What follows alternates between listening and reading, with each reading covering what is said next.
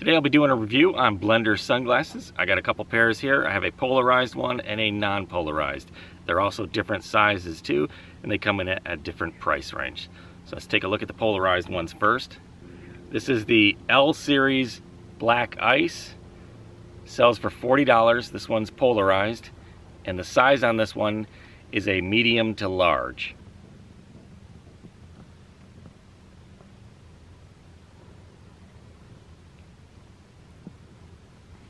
The medium to large is 55 millimeters across. The arm is 140 millimeters. And the bridge right here is 16 millimeters. Even though this is the medium to large, they still fit a little small. If you have a bigger face, they don't go all the way to the side. I'll compare these to my Oakley Garage series. As you can see, the size difference there.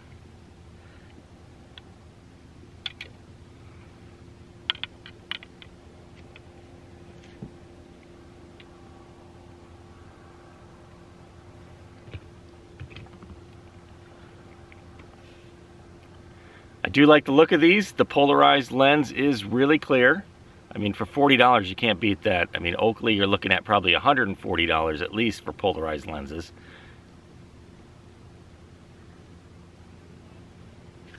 So the price, the look, the feel of the glasses,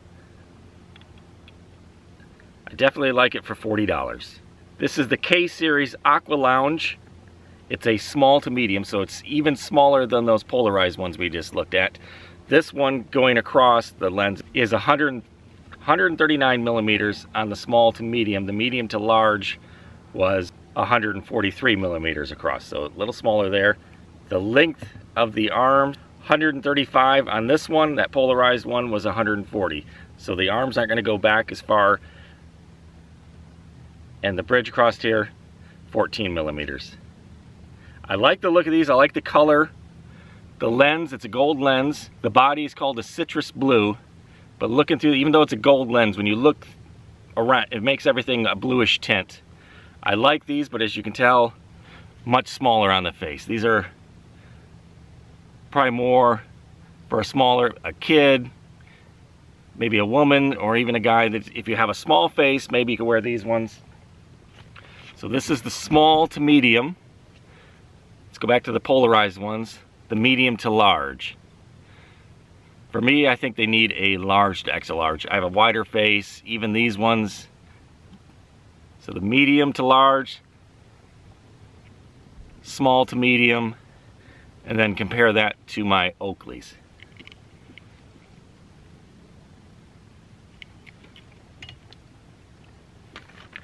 So these ones were only $20.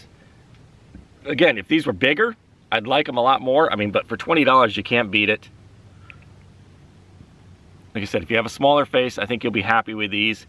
Again, these are blenders. I came across these on Instagram.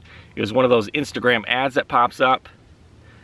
They have many other colors. Just make sure when you're getting them, don't just pick by color. Look at the size and take that in consideration when you buy these.